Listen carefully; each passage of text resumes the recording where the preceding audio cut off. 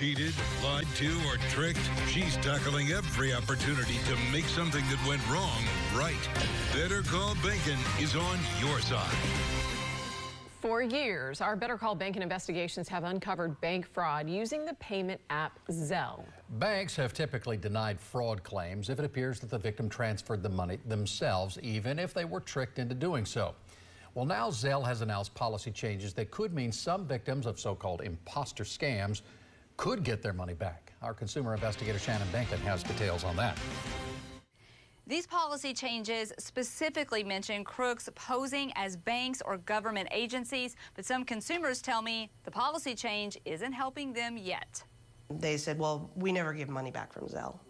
And that was my answer. Tara Thomas has been trying since October 2nd to get her $3,500 back after a crook impersonated her bank, tricked her into giving up information, and then used Zelle to instantly send themselves money.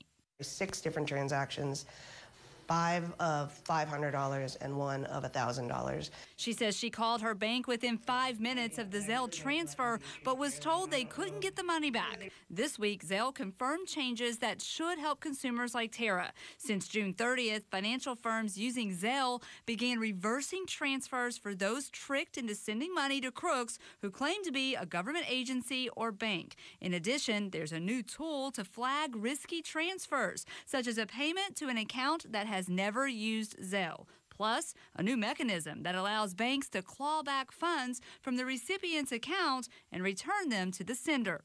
These changes come on the heels of last year's demands from federal lawmakers asking for accountability from major banks that own Zelle, citing $2.6 billion in impersonation fraud and saying banks created the perfect weapon for criminals but weren't standing by their customers when their money was stolen.